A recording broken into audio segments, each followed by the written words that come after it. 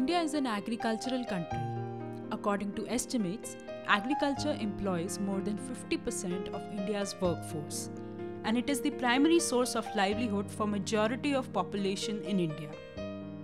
With the rise in crop produce, farmers have another menace to deal with, which accompanies the production of crops, and it is none other than the crop residue or the agro-waste.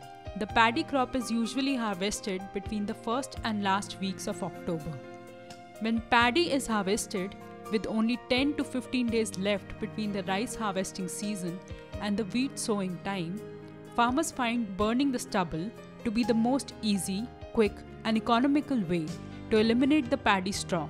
Crop residue burning gives rise to huge clouds of smoke, which has adverse impact on environment in northern India. Open crop residue burning continues on a massive scale. The only way to prevent this crisis was to incentivize agro-waste and generate a market force to consume its huge quantity. The agro-waste is collected, stored, dried, and afterwards processed into biopellets in separate units, which is then used for power generation in coal-fired power plant. And India's biggest power producer, NTPC Limited, realized the power potential of these biomass pellets and has since created a huge market force. NTPC has issued a tender to procure 20 million metric tons biomass pellets over a period of 4 years. That is, 5 million metric tons on an annual basis. The quantum of biomass which the NTPC envisages to use per annum has a potential to generate 1000 megawatt per year. Biomass pellets are characterized into torrefied and non-torrefied pellets. NTPC Dadri uses non-torrefied biomass pellets for co-firing, but before co-firing of biomass pellets in boiler, following processes are adopted at plant. This starts with truckloads of biopellets arriving at the NTPC biomass unloading yard. The details of truck, the biopellets seller are noted down. The next step is the collection of samples from the truck top. The official personnel land on truck top after climbing a ladder placed safely near the truck top. The personnel remove the top 25 cm layer of biopellets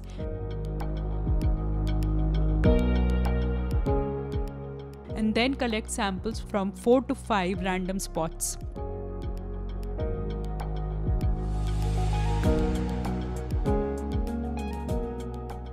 These samples are tagged and then taken to the chemistry lab. In the lab, the samples are thoroughly mixed.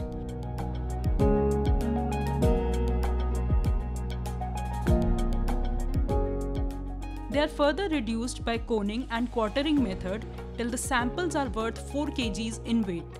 The sample is then divided into 4 equal parts of 1 kg each. 1 part is for seller, 1 for referee, 1 for NTPC, and 1 for fines. All of the samples are packaged and tagged.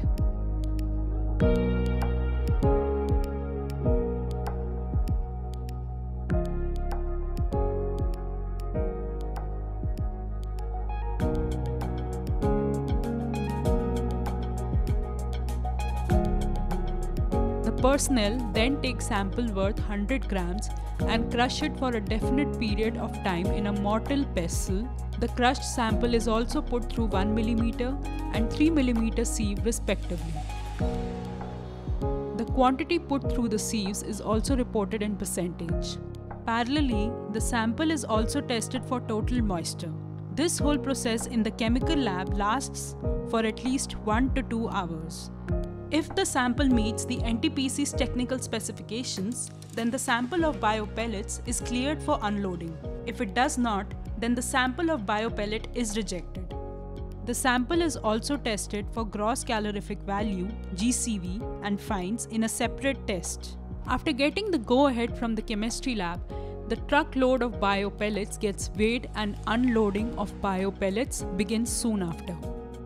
Unloading is done very carefully, maintaining all the safety standards.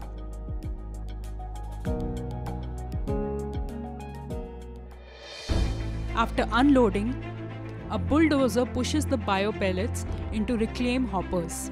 The NTPC personnel rotate the operating wheel and push the pellets from the hoppers through the mechanical vibro feeder onto a conveyor belt in a fixed quantity.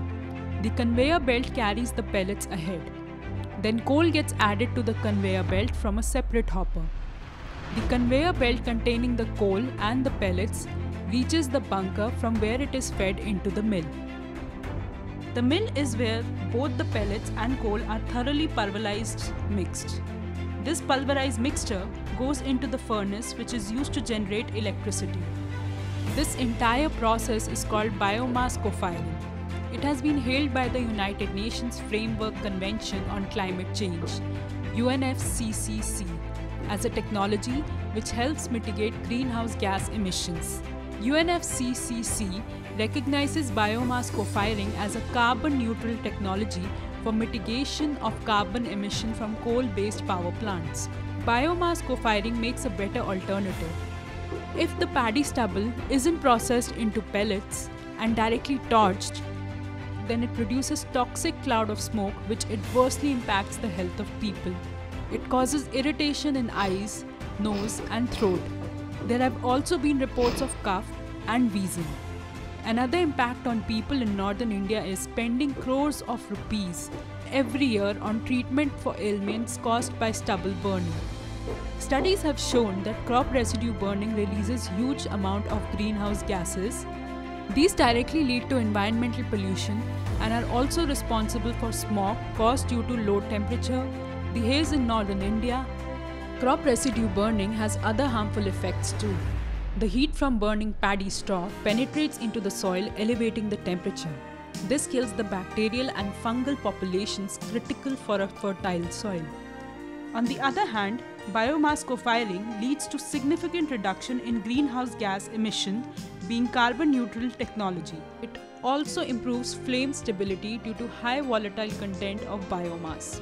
One doesn't have to worry about slagging, corrosion, fouling and ash utilization, which happens in boilers in case of combustion of coal. Along with reducing pollution, biomass co-firing gives a huge boost to the biomass sector by generating many folds employment than other sector. It also generates additional income for farmers who now get paid for their agro-waste. NTPC's technology of biomass pellets opens up new avenues. Generated from agro-waste, biomass pellets have the ability to fit into existing energy systems without the requirement of additional machinery or infrastructure. They are the future and will be an essential force in driving the energy economy of tomorrow.